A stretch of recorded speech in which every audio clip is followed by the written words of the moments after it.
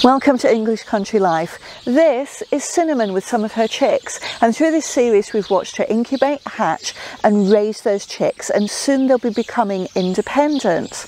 Throughout this series we've answered lots and lots of questions, and this episode is a special episode to answer 3 questions which we've been asked multiple times and we haven't yet dealt with in the series, so come and join us.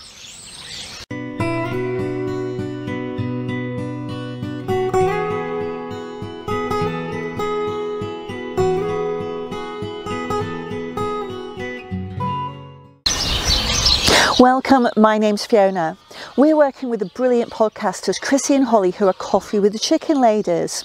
In this series we've been following Cinnamon, one of our broody hens, as she incubates, hatches and raises her chicks. Throughout the entire series we have had some fantastic questions, both from listeners to the podcast, and a link to that is in the description below, and the viewers to these videos, so thank you so much for engaging with us. It's been fantastic. We've answered lots of them as the series gone on, but there are 3 which we haven't dealt with. The first is about the chicks climbing on each other, climbing on their brood hen, and is that normal?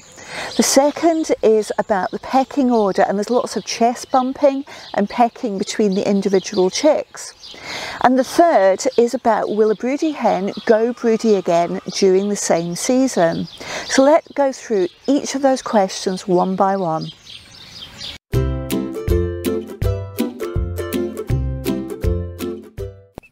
We've been asked a few times whether we'd noticed our chicks climbing on their brood hen. This is very common. We found that it starts when the chicks gain their first feathers on the wings as part of their discovery of how to use these feathers. They start to experiment with gaining a little height.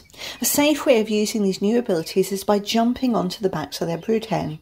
Sometimes the brood hen even carefully walks around with the chicks on their backs. Either way, it's highly entertaining for us to watch, and the brood hens don't seem to mind at all. This is Cinnamon and Nutmeg back in 2019 sharing a coop. The chicks are climbing all over them. They're up and down, walking across. Neither Nutmeg nor Cinnamon seem to care that the chicks are all over them. It's normal behaviour, and they're very, very happy to let them just discover how to fly, how to jump and get some more manoeuvrability.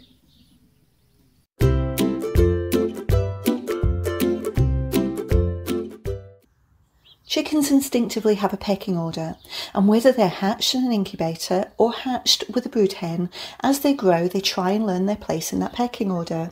You might notice 3 things.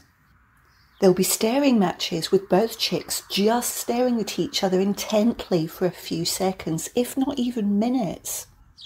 They'll lunge at each other. There'll be chest bumping. All 3 of these are very normal, and it's important for the chicks to go through this natural behaviour, as when they're chicks it's unlikely to be violent, more play fighting than fighting, and in the long term it sorts out their hierarchical structures at a time when no injury is likely to occur. Of course, it's possible that if the chicks don't have ample space and the ability to get away from each other, that an injury could occur.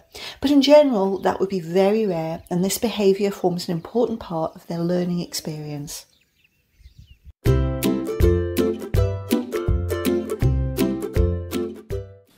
It is possible that broody hens can brood again in one season.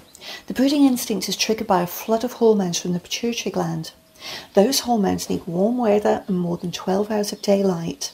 Our hens will brood in spring, and then around half of those will brood again at the end of summer. But that's a general rule, and it isn't always true. But let me explain.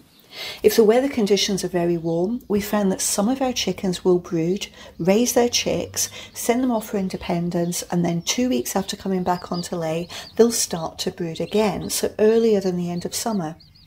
If a hen is raising chicks, we've never known them to come back onto brood during the time that they have those chicks.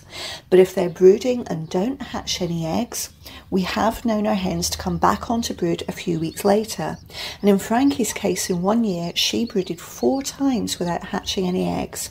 So you see that the general rule does have caveats, both with warm weather and if they've been raising chicks or not. Those are the answers to the 3 questions which we hadn't dealt with so far in this series. But if you have any more questions, just leave them in the comment section and I'll get back to you as soon as I can. If you haven't listened to Chrissy and Holly on their brilliant podcast, that's Coffee with Chicken Ladies, a link to their podcast is in the description below. It's so much fun, so please do give them a listen.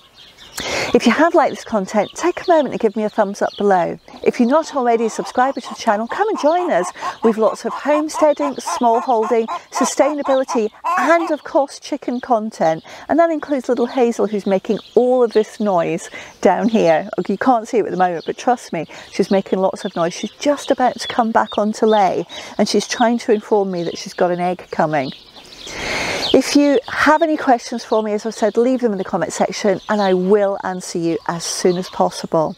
If you'd love to support the channel, we have branded t-shirts as well as other merchandise in our eBay store, and a link to that is also in the description down below.